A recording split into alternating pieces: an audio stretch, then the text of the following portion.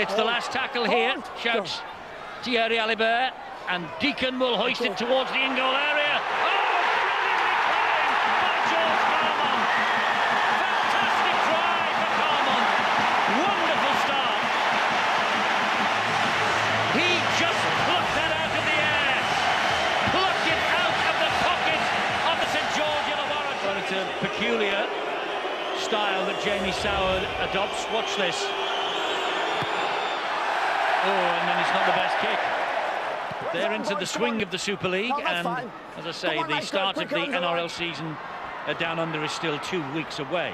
It's a huge dropout, that, Eddie. Oh, they've got away with it.